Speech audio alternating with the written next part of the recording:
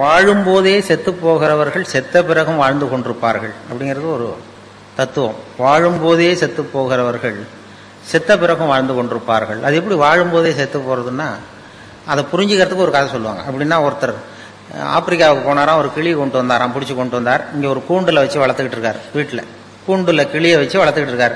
வேலைக்கு சாப்பாடு தண்ணி எல்லாம் வைக்கிறாரு. அது பாட்டு அந்த கூண்டுக்குள்ளே அந்த கிளி இருக்கு.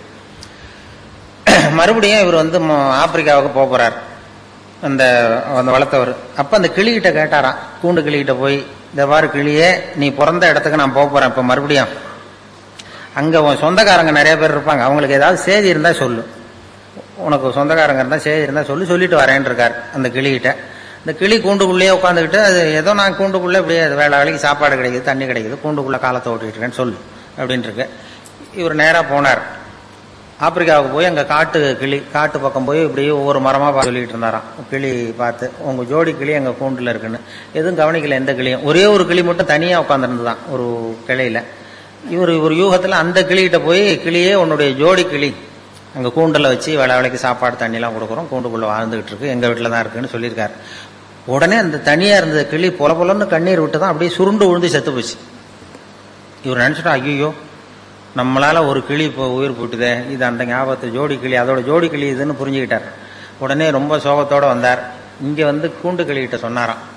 கூண்டு கிளிகிட்ட அது மாதிரி சொன்ன, அங்கே போய் ஒரு மரத்தடியில் உன் ஜோடி கிளி இது மாதிரி நீ கூண்டுக்குள்ளேனதும் அப்படியே உளுந்து செத்து போச்சு அப்படின்னுக்காரு. அப்படி சொன்னது இந்த கூண்டுக்குள்ளே இருந்த கிளியும் பொலன்னு கண்ணீர் விட்டு தான் அப்படியே சுருண்டு உள்ளே விழுந்து செத்து போச்சு. இவர் ரொம்ப வருத்தப்பட்டார், அனாவசியமாக 2 கிளியை வீணாக எடுத்துட்டோமே அப்படின்னு சொல்லி. உடனே கிணிமை இதை வச்சுட்டு கூண்டுக்குள்ளே வச்சிருக்கக்கூடாது அப்படின்னு கூண்டை திறந்து அதை எடுத்து தூக்கி எறிஞ்சாராம் பக்கத்து வெளியில் தூக்கி எறிஞ்சா அப்படி படப்படன்னு ரெக்கை அடிச்சுட்டு போய் உட்காந்துக்கிட்டு மரத்தில். சாவில் செத்தது மாதிரி கிடந்திருக்கு. போய் உட்காந்துக்கிட்டு சொல்லிச்சான், இது கூண்டுக்குள்ளே இருந்து தப்பிக்கிறதுக்கு என்ன வழிங்கிறத என் ஜோடி கிளி உன் மூலமா சொல்லி அனுப்பிச்சுது. அதுவும் அங்க சாவல, உயிரோட தான் இருக்கு. கூண்டுக்குள்ளே இருந்து நீ தப்பிக்கணும்னா செத்தது மாதிரி நடி, உன் தலைகள்ல இருந்து விடுபட்டு போயிடலாம், வெளியில வந்துடலாம், கூண்டுல இருந்து விடுதலை கிடைக்கும் உனக்கு. அது ஆன்ம விடுதலை. அதனால அந்த கிளி வாழும் போதே செத்து போனது, இப்பொழுது செத்த பிறகும் வாழ்ந்து கொண்டிருக்கிறது.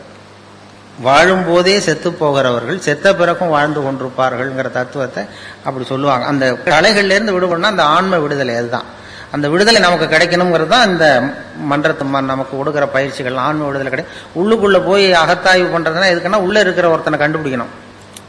உள்ளே ஒருத்தர் இருக்கா நமக்குள்ள. இப்ப நமக்கெல்லாம் யாருன்னா ஒவ்வொருத்தரும் 3 பேர். இப்ப என்னை பத்தி நான் என்ன நினைக்கிறேன்னா அது ஒருத்தன், என்னை பத்தி நீங்க என்ன நினைக்கிறீங்களோ அது ஒரு மனுஷன். நம்ம 2 பேருக்கும் தெரியாத எனக்குள்ள ஒருத்தன் இருக்கான், அவன் 3வது மனுஷன். அந்த 3வது மனுஷனை அடையாளம் கண்டுபிடிக்கிற முயற்சி தான் இந்த அகத்தாய்வு, இந்த பயிற்சிகள்லாம். 3வது மனுஷனை நீ கண்டுபிடிச்சு வெளியில கொண்டு வா, கண்டுபிடிச்சா உலகம் வந்து சமாதானம் வந்துடும். அது என்ன 3வது மனுஷன்னா, இது ரொம்ப தியரிட்டிக்கலா இருக்கிறது மாதிரி இருக்கும். 3 மனுஷன் எப்படி இருக்கான் அப்படின்னு பிராக்டிக்கலா பார்க்கலாம். அதை நான் என்னுடைய அனுபவத்திலே பார்த்திருக்கேன்.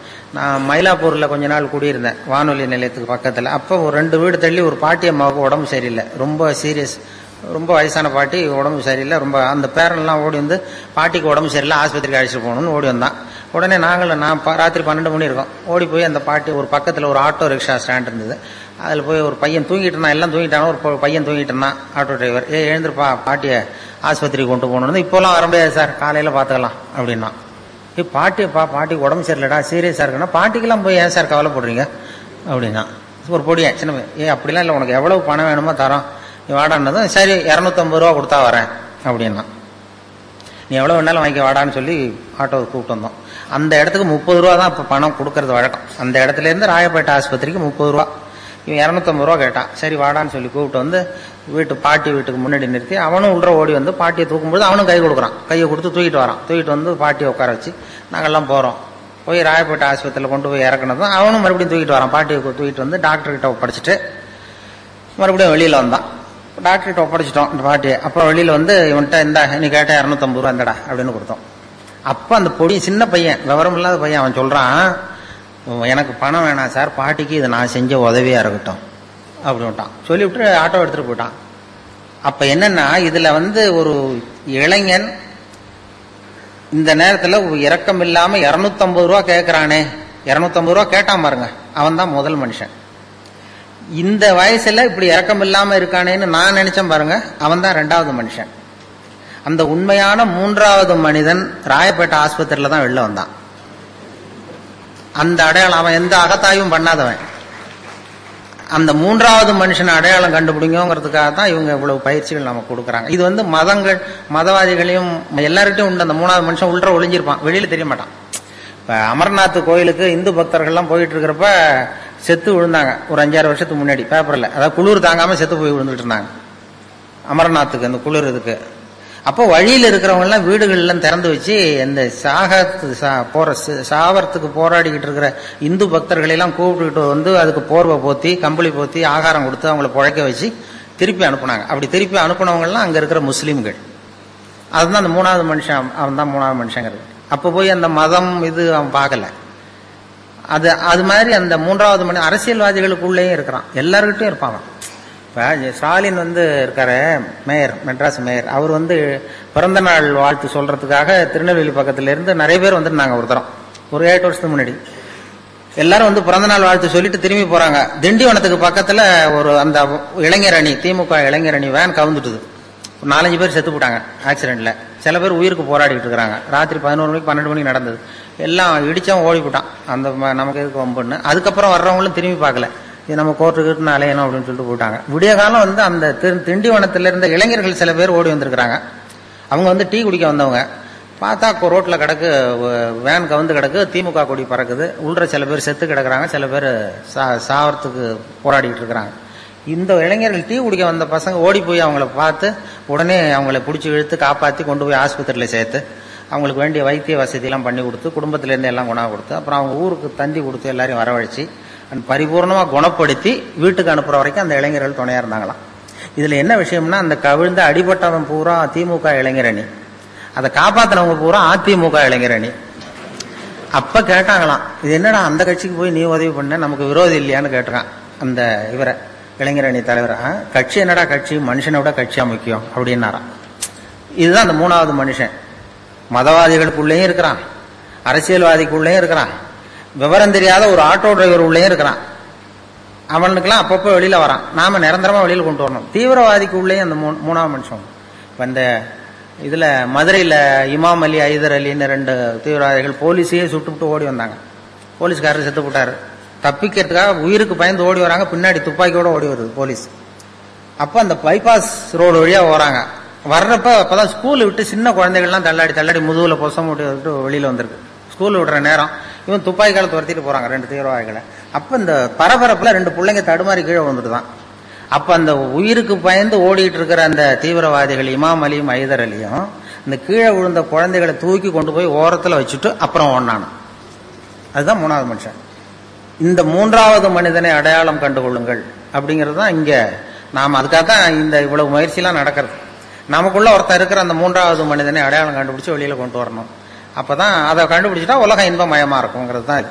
வேற கடவுள் அங்க எங்க தேடிட்டு இருக்காது. உள்ளே இருக்கிற அவன் தான் கடவுள். உள்ளே இருக்கிறான் பாருங்க அந்த 3வது மனுஷன், அவன் தான் அந்த இறைவன் கர்த்தான். இப்ப வந்து மதம் தான் ரொம்ப கடவுளுக்காக கவலைப்படுறது, மனுஷன் கூட கவலைப்படுறது இல்லை. மதங்கள் தான் அதிகமா கடவுளை பற்றி கவலைப்பட்டு ஒருத்தனுக்கு என்ன, ஒருத்தருக்கு ஒரு அப்பா தானே இருக்க முடியும். ஒருத்தன் அதான் போறாரு, அது யாரான்னு கேக்குறீங்க. ஒரு பையனை எங்க அப்பாங்கிறான்.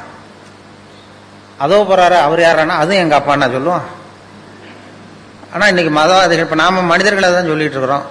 உலகத்தை படைச்சவன் ஒருத்தன் என்ன ஒரு சக்தினா அவனும் அங்க ஒருத்தர் இருக்காரு, இங்க ஒருத்தர் இருக்காரு, அவர் ஒரு அப்பா இவர் ஒரு அப்பான்னு சொல்லிட்டு இருக்க முடியாது. ஒரு தெருவுல 2 பேர் சண்டை போட்டுக்கிட்டு இருந்தானோ, ஒருத்தன் மூஞ்சில ஒருத்தன் குத்திக்கிட்டு இருந்திருக்கான். ரொம்ப கடுமையா சண்டை 2 பேருக்கு இடையில தெருவில், நடு தெருவில் சுத்தி நின்று வேடிக்கை பார்க்குது கும்பல், வேடிக்கை பார்க்குது. அப்ப ஒரு பையன் ஒதுங்கி நின்றுருக்கான். அந்த வழியா வந்தவர் கேட்டிருக்காரு, என்னப்பா அங்க நடக்குது சண்டை அப்படின்னா, ஒன்றும் இல்லை, எங்க அப்பாவுக்கும் இன்னொருத்தருக்கும் சண்டை உள்ற, அதை எல்லாரும் வேடிக்கை பார்க்குறாங்க, நான் ஒதுங்கி நிற்கிறேன், எங்க அப்பாவுக்கும் இன்னொருத்தருக்கும் தான் சண்டை நடக்குது உள்றேன்றான் அந்த பையன். அப்ப அந்த விசாரிச்ச பெரியவர் கேட்டிருக்காரு, சரிப்பா அந்த 2 பேர்ல யாரா உங்க அப்பான்னு கேட்டிருக்காரு. சண்டையே அதுக்காக தான் நடந்துட்டு இருக்கு அப்படின்னா. இப்ப நாம இந்த மதவாதிகள் போடுகிற சண்டைக்கு அதுக்கு என்ன வித்தியாசம் இருக்கு? நாம போடுற சண்டை அதே மாதிரி சண்டை தான், மதவாதிகள் போடுற சண்டை. அந்த அளவுக்கு வந்து நம்ம மனசை நம்மளுக்கு எடுத்துருக்கு அப்படிங்கிறது தான் மன தூய்மைங்கிறது வேணும். மனசு வந்து எதுல இருந்து விலகி இருக்கிறதோ அதுல இருந்து துன்பம் இல்லை அப்படின்னு திருவள்ளுவர் சொல்ற. எனக்கு நிம்மதி வேணும், சந்தோஷம் வேணும்னு ஒரு பெரியவர்கிட்ட வந்தான் ஒருத்தன், ஆசிரமத்தை தேடி. எனக்கு நிம்மதியே கிடைக்க மாட்டேங்குது, நீ படுறா, உனக்கு என்ன காரணம் சொல்கிறேன்னு இந்த ராத்திரி இங்கே படு, காலையில் உனக்கு சொல்கிறேன் அப்படின்னு படுக்க வச்சார். படுக்கையெல்லாம் கொடுத்து பெட்டு தலைவெல்லாம் கொடுத்தார். படுத்து தூங்கினான் நிம்மதியாக. மறுநாள் எழுந்திரிச்சான். இவர் வந்தார். அந்த குரு வந்து எழுந்துடுறா அப்படின்னா எழுந்திரிச்சான். அந்த தலைவனையை தூக்குனார். தலைவனை தூக்குனா உள்ளேருந்து ஒரு நல்ல பாம்பு படம் எடுக்குது. இவரே கொண்டு வந்து வச்சிருக்காரு ராத்திரி நல்ல பாம்பை. அவன் அப்படியே அலறிட்டு ஓடி வந்துட்டான். அப்போ கேட்டாரான், ஏண்டா ஒரு நல்ல பாம்பை தலைக்கு அடியில் வச்சுக்கிட்டு எப்படி உன்னால நிம்மதியாக தூங்க முடிஞ்சுது? ராத்திரி பூரா நிம்மதியாக தூங்கியிருக்க, நல்ல பாம்பு உன் தலைக்கு பக்கத்துலேயே இருக்கு, அதை வச்சுக்கிட்டு எப்படிடா நீ தூங்கின அப்படின்னு கேட்டாரான். அது இருக்கிறது எனக்கு தெரியாதுங்க, அதனால தூங்கினேன். என் மனசு அதிலிருந்து விலகி இருந்தது, அதனால நிம்மதியாக இருந்தேன் நான். அதுதான் மனது எது எதிலிருந்து விலகி இருக்கிறதோ அது அதிலிருந்து நீங்கள் நிம்மதியாக இருப்பீர்கள் அப்படிங்கிறதான். இதெல்லாம் வந்து மனதை புரிந்து கொள்ளுகிற போதுதான் இந்த கருத்துல நமக்கு தெரியும். மனசை அடக்க நினைக்கிறவனுக்கு இதெல்லாம் தேவையில்லை. அவன் கண்ணையும் காதையும் இது கட்டிட்டு இருந்தான்னா போறோம், அந்த முயற்சி வேண்டியதில்லை. மனதை புரிந்து கொள்ளுங்கள்னு சொல்றது அதுதான். மனதை புரிந்து கொள்ள முயற்சி செய்யுங்கள் அப்படிங்கிறது தான் இவங்க இந்த இதுல. அதனால நம்ம வந்து இன்னைக்கு எத்தனையோ இதெல்லாம் பண்ணிட்டு இருக்கிறோம். நிறைய போர், சண்டை, உலக யுத்த அபாயம், அது இதுன்ட்டு எத்தனையோ சண்டைகள். இதில் மதவாதிகள் சண்டை வேற. இதெல்லாம் இதுக்கெல்லாம் வந்து அந்த மூணாவது மனுஷன் வெளில வந்தால் தான் நாம் வந்து சரியாக வாழ முடியுங்கிறது தான் முக்கியம். ஒரு ஒரு இதில் ஒரு சிவன் கோயிலில் ஒரு புறாவெல்லாம் இருந்துதான். ஒரு சிவன் கோயிலில் மாடங்கள்லாம் இருந்தது, அதில் சில புறாக்கள்லாம் இருந்துதான். திடீர்னு அந்த சிவன் கோயிலுக்கு கும்பாபிஷேகம் வந்தது. உடனே வெள்ளை அடிக்க ஆரம்பிச்சாங்க. உடனே அந்த புறாவெல்லாம் இடத்த மாற்றணுமே, இங்கே இருந்தால் இனிமேல் லாயக்கு இல்லை, நம்ம இடத்த மாற்றணுமேனு போயிருக்கு. எங்கே போகலான்னு பார்த்தா எதிர்த்தாப்புல ஒரு சர்ச் இருந்துதான், மாதா கோயில். அங்கே சில புறாவெல்லாம் இருந்தது மாடத்தில், சில புறா மாடங்கள் காலியாக இருந்தது. இந்த சிவன் கோயில் புறாவெல்லாம் ஓடி போய் அங்கே உட்காந்துக்கிட்டு. இது சிவன் கோயில் வெள்ளை அடிக்க ஆரம்பிச்சிட்டாங்க கும்பாபிஷேகத்துக்கு. அங்கே போனதுக்கப்புறம் அங்கே கிறிஸ்துமஸ் வந்தது, அங்கேயும் வெள்ளை அடிக்க ஆரம்பிச்சான். கிறிஸ்துமஸ் சர்ச்சுக்கு வெள்ளை அடித்து புதுப்பிக்க ஆரம்பிச்சது. என்னடா இங்கேயும் தங்க முடியலையேன்னு இந்த 2 செட்டு புறாவும் புறப்பட்டு வேற இடத்துக்கு போகணும்னு பார்த்து தான் போனால் அங்கே ஒரு பள்ளிவாசலில் சில புறா இருக்குது, அங்கே கொஞ்சம் காலியாக இருந்தது. இந்த சிவன் கோயிலேருந்து போனது, இந்த மாதா கோயிலேருந்து போன புறா எல்லாம் சேர்ந்து அந்த பள்ளிவாசலில் போய் அந்த புறாவோட சேர்ந்து உட்காந்துட்டு. அங்கே போனால் அங்கேயும் தொந்தரவு வந்தது. என்ன தொந்தரவுன்னா அங்கேயும் ரம்சான் வந்தது, அதை புதுப்பிக்க ஆரம்பித்தாங்க. இது என்னடா இங்கேயும் தங்க முடியல, எங்கே போகிறதுன்னு பார்த்தது எல்லாம் 3 செட்டு புறாவும். அதுக்குள்ளே அந்த சிவன் கோயில் கும்பாபிஷேகம் முடிஞ்சு போச்சு. சரி அங்கே போய் தங்கிக்கொண்டு சிவன் கோயிலில் போய் எல்லாம் உட்காந்துக்கிட்டு இருக்கு. இப்படி இருக்கும்பொழுது திடீர்னு கீழே ஒரே கலாட்டா பூமியில். இந்த குஞ்சு புறாவெல்லாம் எட்டி பார்க்குது. ஒரு குஞ்சு புறாவும் தாய் புறாவுக்கு பக்கத்தில் உட்காந்துட்டு எட்டி பார்த்தான். இந்த மனுஷனுக்கெல்லாம் என்ன ஆச்சு இப்போ அப்படின்னு கேட்டிருக்கு. அவனுக்கெல்லாம் மதம் பிடிச்சிருக்கு அப்படின்னு தான் அந்த அம்மா புறா. மதம் பிடிக்கிறதுனா என்னன்னு கேட்டிருக்கு. இதுதான் மத கலவரம்னு பேர், இதனால தான் ஒருத்தன் சுட்டுக்கிறான், வெட்டிக்கிறான் அப்படின்னா நமக்கெல்லாம் மதம் பிடிக்காதா அப்படின்னு கேட்டுதான். நமக்கு பிடிக்காது ஏன் அப்படின்னு கேட்டிருக்கு அந்த குஞ்சு புறா. அப்போ அந்த தாய் புறா சொல்லிச்சான், அந்த பாரு மனுஷனுக்கும் நமக்கு அதான் வித்தியாசம். இப்போ நாமெல்லாம் வந்து இங்கே சிவன் கோயிலில் இருந்தாலும் நம்ம பேர் புறாதான், மாதா கோயிலுக்கு போனாலும் புறாதான், பள்ளிவாசலுக்கு போனாலும் புறாதான். ஆனால் அவன் அப்படி இல்லை, மனுஷன் இங்கே இருக்கிற வரைக்கும் இந்துன்னு சொல்லிட்டு இருப்பான், அங்கே போனால் கிறிஸ்தவன்மா, அங்கே போனால் முஸ்லீம்மா, அதனால தான் இப்படி வெட்டிட்டு நிற்கிறான் அப்படின்னு தான் தாய் புறா. அப்போ குஞ்சு புறா கேட்டோம், அப்படின்னா அவங்கள விட நாம ரொம்ப உயர்வா தெரியுதே அப்படின்னு தான்.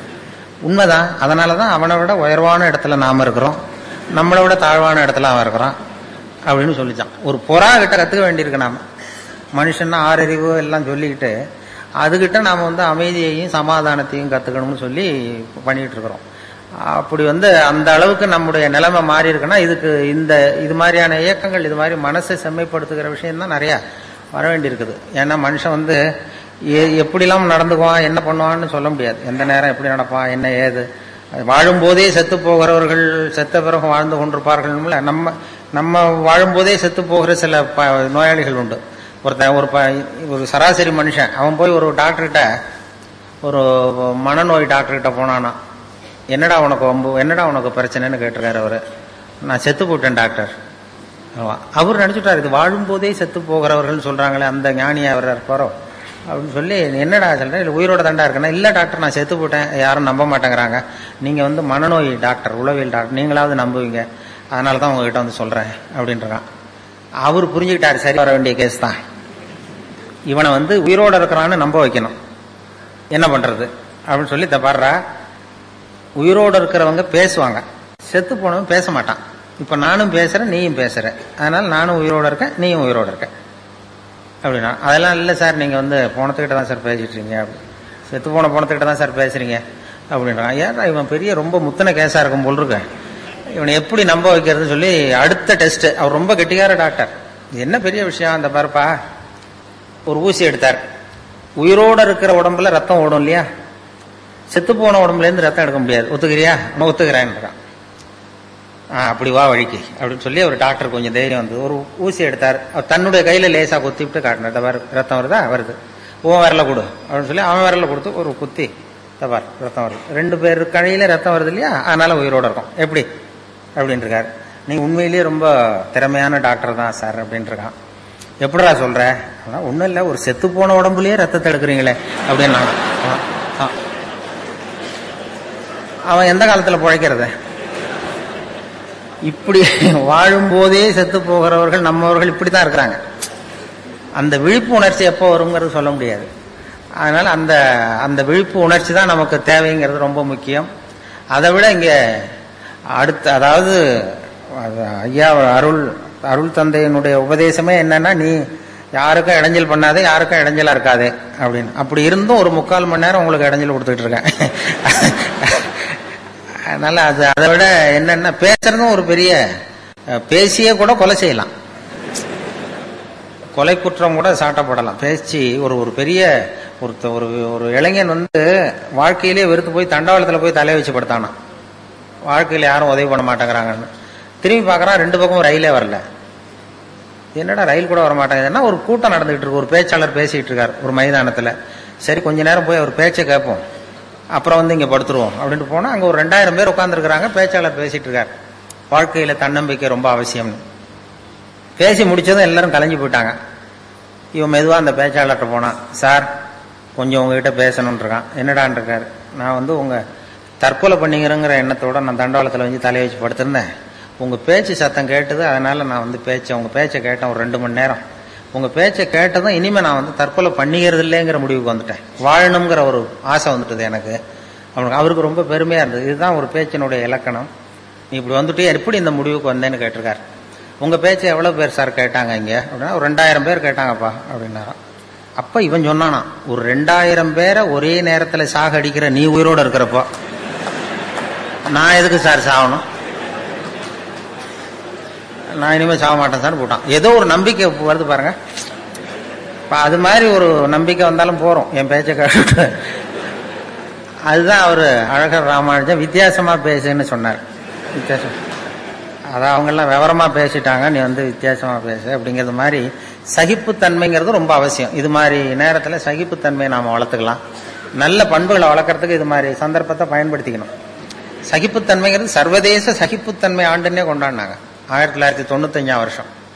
சர்வதேச சகிப்புத்தன்மை ஆண்டு. நாடுகளுக்கு இடையில சகிப்புத்தன்மை வேணும், மனிதர்களுக்கு இடையில சகிப்புத்தன்மை வேணும் அப்படின்லாம் கொண்டாடினாங்க. அந்த சகிப்புத்தன்மை என்னன்னா, ஒரு சொல்லுவாங்க, ஒரு டாக்டர் ரூம்ல உட்காந்துருந்தார் அவர் ஆஸ்பத்திரியில.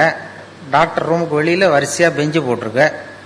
40 பேர் வரிசையா உட்காந்துருக்கான் டாக்டரை பாக்கிறதுக்கு கியூல.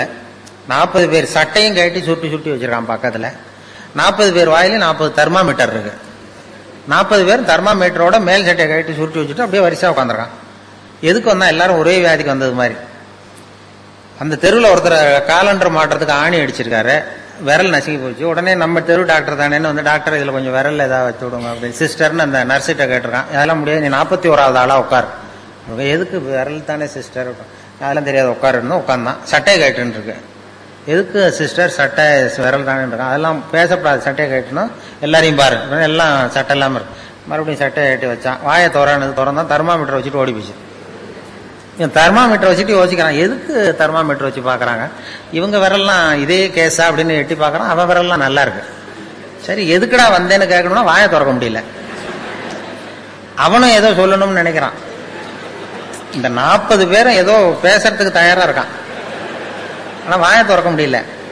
கண்ணு செவந்திருக்கு, வாய் பலூன் மாதிரி உப்பிருக்கு. சகிச்சுட்டு உட்காந்துருக்கான். ஒரு 15 நிமிஷம் கழிச்சு அந்த அம்மா நர்ஸ் ஓடி வந்து ஒரு தெர்மாமீட்டரா எடுத்து அந்த தெர்மாமீட்டருக்கு டெம்பரேச்சர்லாம் குறிச்சு டாக்டர் ரூமுக்கு ஓடி போச்சு. அதுக்கப்புறம் இவன் பேச ஆரம்பிச்சான். 41வது ஆள் விரல் நசிக்கிட்டு இருந்தானே. இது என்ன டாக்டரா என்னன்னு எனக்கு சந்தேகமா இருக்கு, எதுக்கு தெர்மாமீட்டர் வச்சு பாக்குறதுனே ஒரு விவரம் இல்லாம போச்சு. இதை நான் சும்மா விட மாட்டேன், இவ்வளவு நேரம் என்ன வேஸ்ட் பண்ணி விட்டாங்க ஒரு சும்மா சாதாரண காயத்துக்கு. ஒண்ணு கத்த ஆரம்பிச்சான், இது ரொம்ப அக்கிரமம் அநியாயம்னு. அப்ப இதுக்கு முந்தின ஆள் இருக்கானே 40வது ஆளு, அவன் அட்வைஸ் பண்றான், இத பாருப்பா, இது சர்வதேச சகிப்புத்தன்மை ஆண்டு. சகிப்புத்தன்மை இது மாதிரி இடத்துல தான் நாம வளர்த்துக்கணும். இப்ப என்ன தெர்மாமீட்டர் வச்சு பார்த்துக்கா இப்படி எல்லாம் வந்து துள்ளுற அனாவசியமா அதிக பிரசித்தனமா அப்படி துள்ளாத, கொஞ்ச நேரம் மரியாதையா வாழை சுட்டிட்டு உட்கார் அப்படின்றான். அப்படி சொன்னதும் அவனுக்கு இன்னும் கோவம் வந்துட்டுது. வாழை சுட்டிட்டு உட்காரான்னு சொன்னதும் 40 இன்னும் கோவம் வந்துட்டுது. எனக்கு இவ்வளவு புத்தி சொல்றியடா, நீ எதுக்கடா வந்தேன்னு கேட்டான். நான் தபால் கொடுக்க வந்தவையா?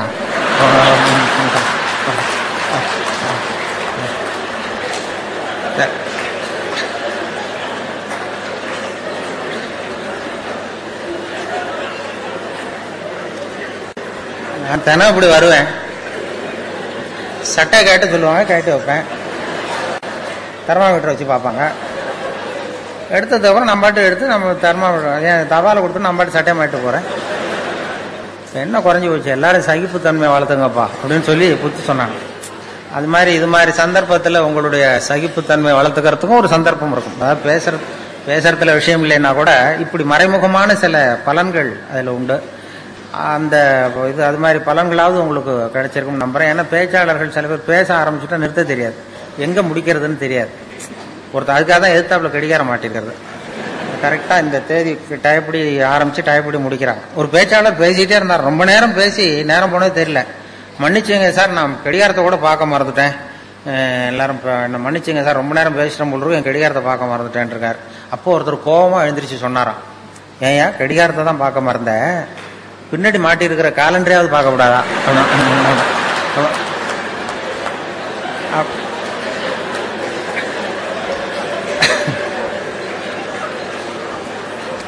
அப்படின்னா அவன் வாரக்கணக்கில் பேசிட்டு இருந்திருக்கான்.